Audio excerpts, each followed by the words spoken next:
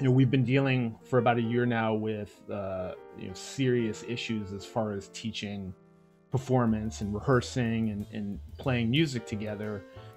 It just happens so fast, I mean, it was definitely very tough at first because I was so disappointed that my college experience was kind of going to be interrupted for a little while. Music in particular, it was a much greater change because we couldn't actually play together. This has been the strangest year ever of my entire teaching career. I started my position in the fall. I realized that we were in this digital world for the long haul. So the first couple of quarters of choir, fall and winter quarter, we couldn't even sing together. It wasn't an option. We were just learning based off of Zoom, and then we had to record on our own. So it was definitely a different experience. It almost didn't feel like choir.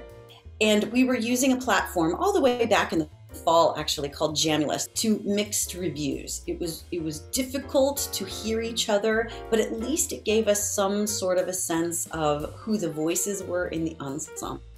So that was the winter time, just trying to figure out this digital world. This quarter, however, we now have the jam boxes, and so we regularly rehearse with a visual on Zoom and our audio through this little tiny computer called a jam box. But a Raspberry Pi, it's a little computer about this big, doesn't have a screen, doesn't have a mouse, doesn't have a keyboard, doesn't have anything. And power it up, plug in your headset, and you can sing live online with other people. And that's what Jamulus software allows you to do. It allows 20, 40 people to sing at the same time. And unlike Zoom, which turns out to be a hot mess with the delay, it doesn't work for music, Jamulus is coded specifically for real-time music over the internet. We hear each other as if we're in the same room. So we're actually rehearsing, we're actually making music, and I'm actually getting to hear my ensemble for the first time. Jim and I have been friends for a long time, working together musically. Jim had experimented with a 100 different ways. I mean, he did all the legwork.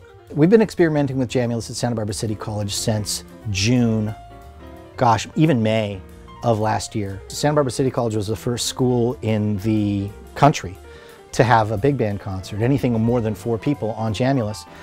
So it's been a wild ride. I've watched students cry after playing together for the first time, 6 months into the pandemic. To watch them for the first time play together is really, really special. And when we sung a piece that we'd been working on for 2 quarters, I almost wanted to cry. It was crazy to hear all of my colleagues' voices all together singing the same piece at the same time without any delay. I didn't realize how much we were missing out on. I hadn't heard a live choir in over a year, and I hadn't sung in a choir like this in over a year. So it was emotional, I think, for a lot of us. It's pretty amazing and overwhelming, and the students have been incredible as far as adapting to this new reality and are actually excited to play in this kind of medium. I've had nobody missing classes, which is crazy. We're actually doing 2 concerts. There's a concert the night before, May 26th, which is the Chamber Choir, UCSB Chamber Choir. So they're doing a concert the night before us. My rhythm section and a couple of horn players are going to go and play on their concert the night before. And then they're going to come with a quartet of singers and sing with us on our concert the next night. The day everything was shut down at UCSB was the day right before we were going to do a concert.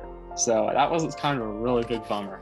So I've kind of been waiting to do a performance since that point. I think our listeners will hear that spark that is live music that you can't get from a recorded piece. As a music teacher, I want to see people play music together, and to have that cut off, it's been wonderful to see departments like UCSB utilize this technology.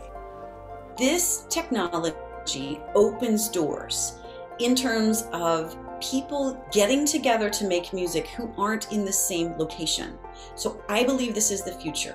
And to be able to collaborate with wonderful colleagues, not only from my own department, but from Santa Barbara City College, it's a true example of how people can come together and make lemonade out of lemons.